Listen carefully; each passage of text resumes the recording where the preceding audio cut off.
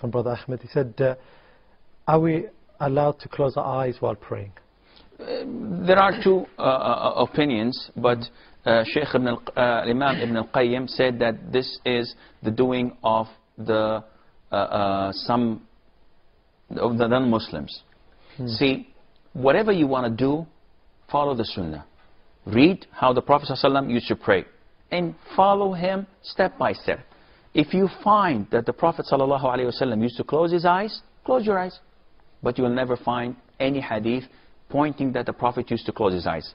Neither his companions, which means that it is an innovation. To do this, it's an innovation. I personally know a brother, may Allah bless his soul. He died. He had a problem. He was a great Muslim, used to pray in the first row of the masjid, but he was a little bit too extreme. Not on the Sunnah side. He's making things up. After a while, we missed him in the masjid. So I went and asked. I went to his house. What are you doing? He said, well, in the masjid there are people sneezing, coughing. I can smell things. You know, the socks are not clean, the mattresses. And I found that I have a lot of khushu' when I pray home. So now I'm praying home.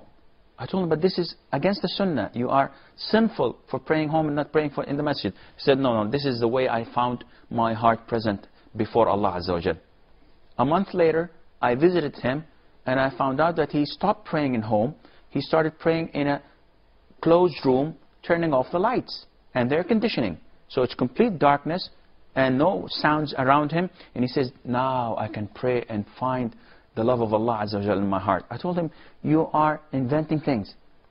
After a couple of months, he abandoned prayer completely. He stopped praying.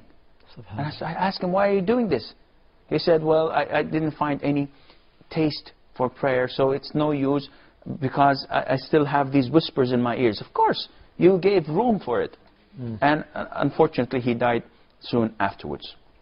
So don't open the door for yourself. You're going to close your eyes a couple of weeks, and then you're going to put earplugs in your ears so you don't hear anything. And later on, lots of things are going to change.